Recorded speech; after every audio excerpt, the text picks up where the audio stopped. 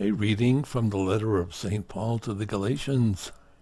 Brothers and sisters, Scripture confined all things under the power of sin, that through faith in Jesus Christ the promise might be given to those who believe. Before faith came, we were held in custody under law, confined for the faith that was to be revealed. Consequently, the law was our disciplinarian for Christ, that we might be justified by faith. But now that faith has come, we are no longer under a disciplinarian, for through faith you are all children of God in Christ Jesus. For all of you who were baptized into Christ have clothed yourselves with Christ.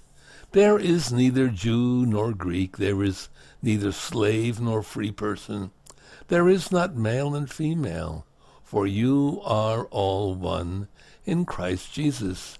And if you belong to Christ, then you are Abraham's descendants, heirs according to the promise.